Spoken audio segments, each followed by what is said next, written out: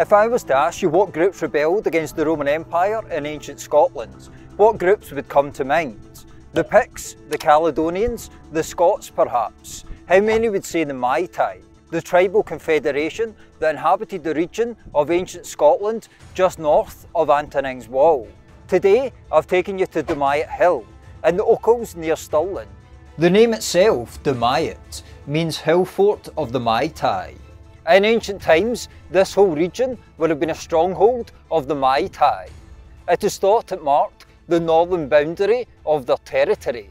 Myot Hill near Fankerton, close to where I actually grew up, about a 25-minute drive from here, or a 5-hour walk for those who want to get their steps in, is thought to have been the southern boundary of the Maeatae's territory. They lived between the wall and the Caledonians, according to Cassius Dio, the Roman historian, although what wall he meant, whether Antonine's wall or Hadrian's wall, is not quite clear.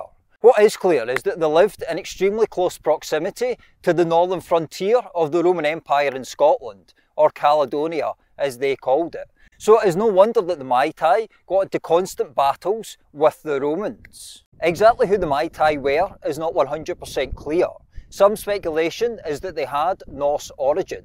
DNA analysis shows, however, that many modern Scots are descendants of the Maeatae, so their ancestral line was not destroyed.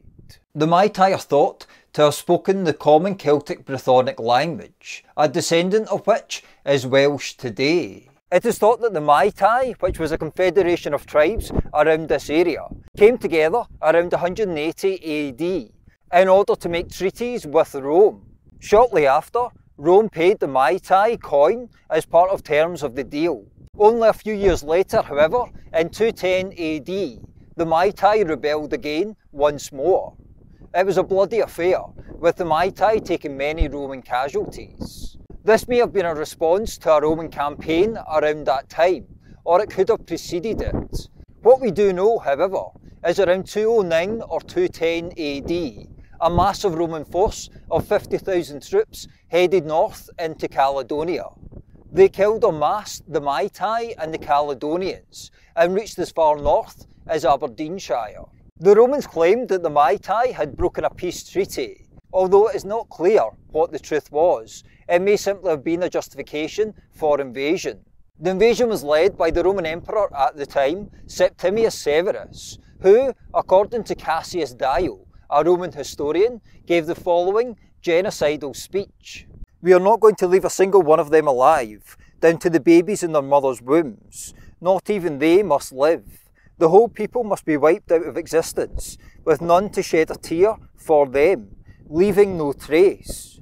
It does appear that Dio borrowed this speech for dramatic effect, taking it from Homer's The Iliad about the Trojan War. However, Severus's orders and mindset were probably not too far from the tone of this speech. Archaeologists recently found a solid bronze hand that is believed to have been made to honour the campaign and buried in a ritual by one of the commanders. In 211 AD, the Maeatae rose up once again.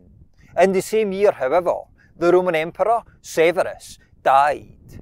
His son Caracalla soon settled for peace, with the Romans making a payment to the Maeatae in 213 AD as part of this truce. The Romans soon retreated to Hadrian's wall, and there was never a serious Roman campaign north after that. Despite Rome's attempt to wipe the Maeatae off the map, they outlasted the imperial eagle by centuries. Long after Rome had left Caledonia and the Western Roman Empire had collapsed itself, the Maeatae still were going strong. A book written in 697 AD by an abbot on the life of Columba references the Maeatae, which is probably just another spelling for the Maeatae. Thanks for watching. If you would like to support this work through Patreon, buymeacoffee.com, or make a donation through PayPal, please do so via the links in the description below. Please remember to subscribe and hit the bell, and I'll speak to you soon.